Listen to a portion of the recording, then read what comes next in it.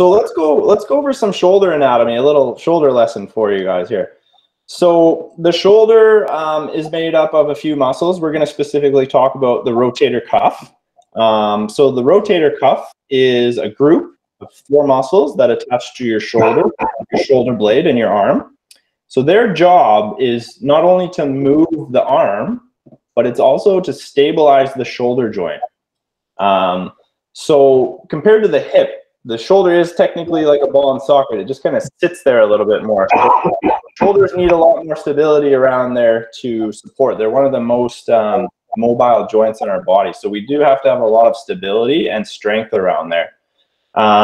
So the four shoulder muscles need to be balanced for them to work properly with each other. So what usually happens is that some muscles get overused and become too strong, while others become underutilized and they get weak. So if there's imbalance, this puts your shoulder at a risk for injury, or like we were saying, some impingements or other sort of injury risks, right?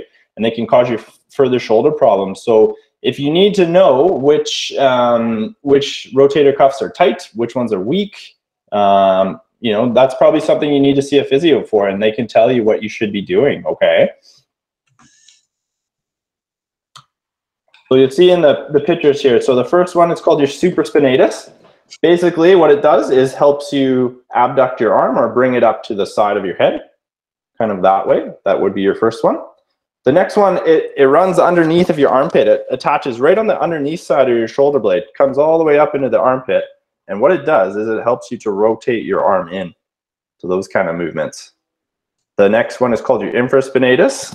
Attaches on the back of your shoulder blade, wraps around in the shoulder, and it rotates out. And then the last one is a teres major. Kind of does the same idea as the subscapular. It does some internal rotation. Essentially, they all kind of attach into the same spot in your shoulder. And I get a lot of times where people ask me, like, what is, you know, why do I have pain outside my arm and going down into my arm? And it's because of that referral from where all those rotator cuff muscles attach. So if you're having pain there, it's likely that you have some sort of a rotator cuff thing going on where it can cause you some of that stuff down into the arm.